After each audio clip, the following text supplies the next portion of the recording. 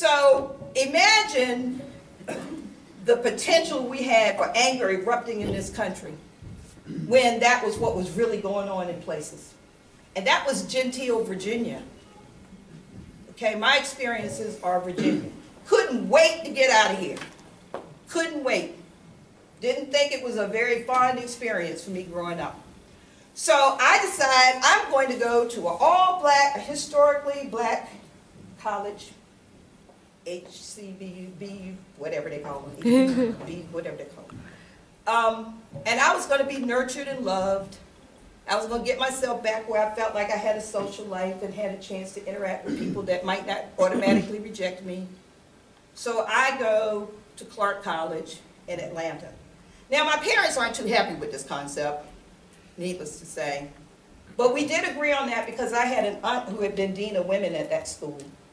And so it was okay for me to be far away, and because I still was a little hellion, and there was a relative there to kind of keep me in check for Sunday morning. So I go there. First thing that happens to me is I'm sitting, these schools have people that have been there forever. So I'm sitting in a classroom, first day I'm there in the history classroom, this old professor asks questions. He says, he's asking everybody to tell him their name and where they're from. And I tell him I'm Alda White and I'm from Virginia. He goes, Virginia? What part of Virginia? And I'm thinking, oh Lord.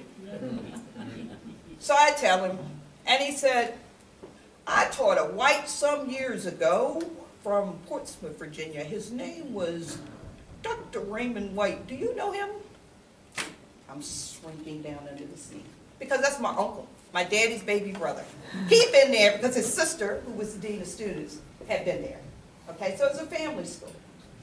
And I'm thinking, oh, well, this isn't going to go over very well. I thought I was going to be incognito. So, of course, what happened was they said, oh, so if Dr. White is your uncle, then Dr. Kofer is your aunt.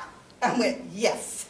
Now, fortunately, my aunt had retired, so I thought I had escaped that. So I go there, and I'm now under another cloud, okay? I'm expected to behave because people know who I am. I'm thinking, Dad, I can't get away from this. I'm expected to behave because I may bring down the race if I act terribly out when I'm in school. Okay, so the whole burden of being black is on my back. Okay, now I go to school and that happens. I'm thinking, okay, I got over it. I thought I would eventually be found out. I didn't think it would happen that fast.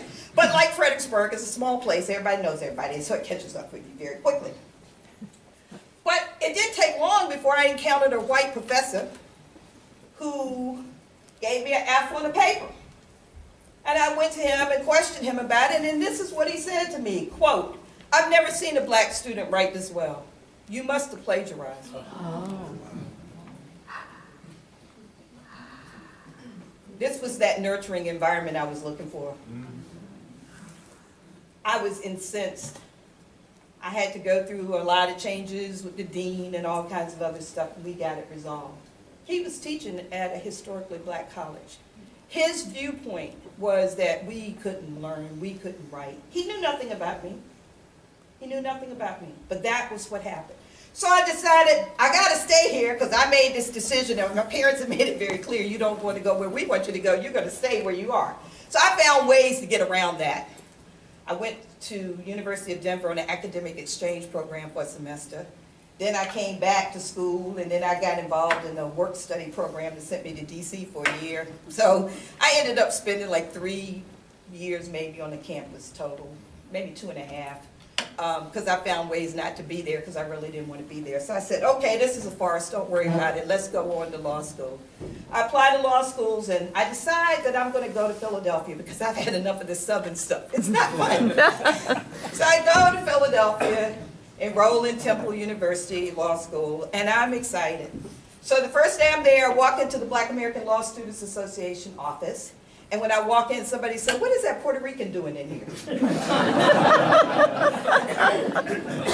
I, of course, am shocked, because where I came from, you were either black or white, and there was no variation in between, and depending upon how dark or light you were, you might be able to get away with it. But, you know, it wasn't this, oh, well, we're this, we're that. When I got to Philadelphia, I found the world was different. Now, my northern friends will tell you, oh, we didn't have the segregation you had in the South. That is not true. what they had was the Jews live here, the Poles live here, the Italians live here, this group lives there, and they were very polarized by neighborhood. Okay, and they would tell you that, but then they would make you think that it had nothing to do with race or where people came from, which is not true. Because the entire time I spent in Philadelphia, I had long hair then, and people thought I was Hispanic. People come up and talk to me in Spanish, and I look at them like, okay? So, again, the reason why I tell people, don't tell me you don't notice my color, because clearly there is some identifier that makes people think you fit somewhere. And once that opinion is formed, you go forward from that point. So that was like an eye-opener. After 3 years in Philadelphia, I said, I can't navigate these rules. These are much more complicated. I packed up my bags and came back to Virginia. That's the truth. Came back to Virginia, and because I hadn't gone to Virginia Law School, Virginia is very provincial. Because I hadn't gone to Virginia Law School, nobody would hire me because they didn't think I could pass the bar. Because the Virginia bar is designed for people that don't go, it's designed for people that go to Virginia law schools to pass. Because they have a whole day basically where they test Virginia procedure, which obviously is not taught at Temple, okay? And so I came back to Virginia, and the only job I could get was with legal aid in Emporia, Virginia. And for those of you that don't know the geography of Virginia, Emporia is on the North Carolina-Virginia border on 95. Very rural place. But they would hire me without having a license. So I took the bar exam in the summer. I went to work in August, and I was barred the first time out because I was determined.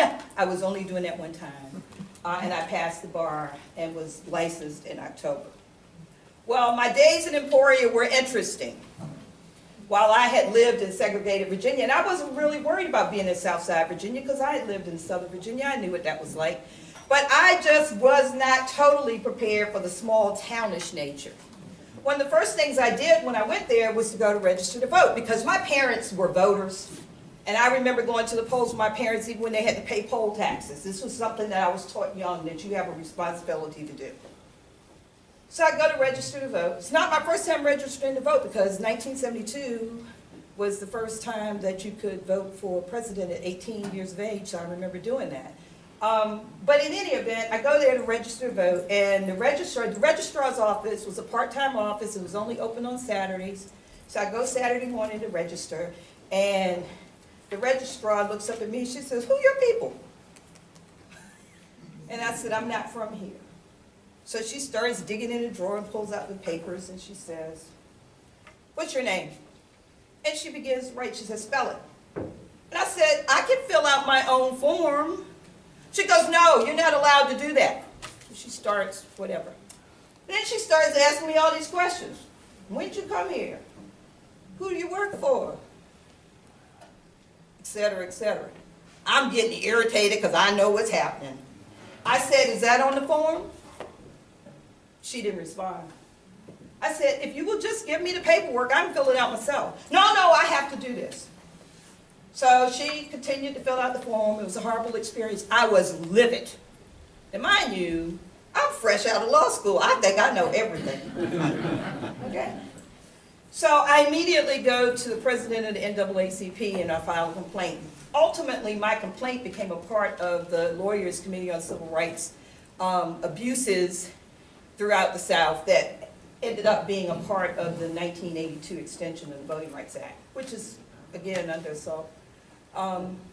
But it was, when I tell people that, that was 1979. 1979. So the Supreme Court recently ruled that the Voting Rights Act had done its thing. You don't need that protection. Okay?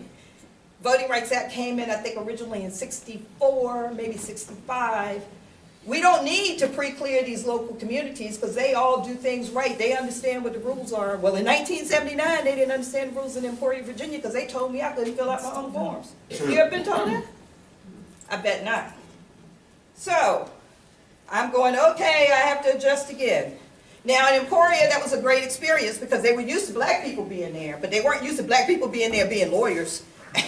Although Sam Tucker, some of you may have known him, Sam Tucker was with the firm of Hill, Tucker and Marsh, actually lived in Emporia, but his office was in Richmond, so he would come through periodically, and so, but I mean, Sam Tucker was like the Sam Tucker. So that was like different from me. So, I mean, I had my moments. I had lots of moments. But one of the things that happened there that actually changed the way I viewed the world was a family issue that was very intimate, and it kind of shook me to my core, and it allowed me to see the world in a different light. My father brought my grandmother down to my office so she could see what I did for a living. And when she came down there, I introduced her to my secretary, and I said, "Grandma, this is my secretary, Lois."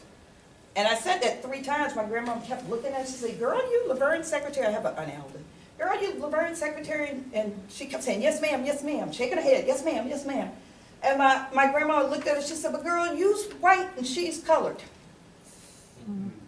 That was when it struck me that this race thing wasn't just one way. My grandmother couldn't fathom. She knew I was a lawyer.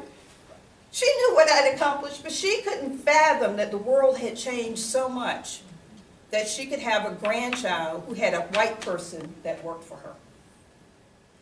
That allowed me to grow and understand I had to develop some form of empathy when I encounter people, and not to necessarily be angry. Now, I wasn't outwardly angry because I wouldn't be standing here probably, but I would fume. It was very disconcerting to me as I encountered experiences as I went through life. But that was something that caused me to take a pause and think about it. So I try to tell people now, when you're dealing with issues of race, we all should just kind of take a pause, have a little empathy, and try to put yourself in that other person's position. If nothing else, that will help you get in the right space. So, needless to say, I leave Emporium and I come to Stafford County. I was interviewed by the county attorney, who was a white guy, and his secretary. They were in a building separate from the courthouse, so I had no idea what the courthouse crew was like. He hires me, he tells people he's got an assistant coming, her name, he doesn't even say, he doesn't tell my gender. The assistant's name is Alda White, and I show up. I'm not at all what anybody's expecting. First, they didn't know if Alda was male or female, and they certainly didn't expect Alda to be black. And I come to Stafford County, and Stafford is a wonderful place. It is the place where I spent my career. But Stafford was a place where almost everybody was related to everybody else. And they all worked in the courthouse. Or the sheriff's department, or the schools, or wherever. And interestingly enough, it was the first place in my life I'd ever been where the janitors were white. And when I saw that, I knew I was in deep trouble. Okay, I knew I was in deep trouble. I'm like, what did you do this time? Well, you know, people were nice to me, but they didn't know quite what to say or do. I was new to them, they were new to me. So they would say to me, "Do you know John Scott?" And I said, "No." And they'd say, "He's a lawyer in Fredericksburg." Well, that didn't have to go on but so long before I figured out he must be black. So I decided, no problem, I'll just ask somebody the next time they ask me if I know this guy. So somebody asked me, and I said, "Look, please don't get embarrassed," because I knew what I was doing was going to be over the edge. I said, "Please don't be embarrassed. Is he black by chance?" To which the response was yes. The person turned beet red. I said, "Don't be embarrassed. I'm just trying to figure out why everybody thinks I should know this one lawyer in Fredericksburg." I knew Fredericksburg was big enough to have more than one lawyer in it. So I go back to my office, I call him, I use my title to get through. He picks up the phone, he says, "Hello, John Scott speaking." I said, "Hello, Mr. Scott, my name's Alda White, and I'm the assistant county attorney in Stafford, and I'm black." He fell out laughing. He invited me to lunch, and that's how I met my husband. So Stafford was good for me. I was a single girl when I came here. I ended up getting married. As I said, I was passing through town. I had no intentions to stay. He's now deceased, and I'm still here. So, I mean, he obviously brought me here, and it was a good thing for me. So it's not always bad to have these kinds of incidences happen. It's just a matter of how you approach things when they happen. So I tell that story in jest because it's a good story. In time, everybody got to know me. They knew that I was a hellion, that I would raise, I'm looking at you, Trav. They knew I would be a little whatever, but it all worked out. It all worked out just fine.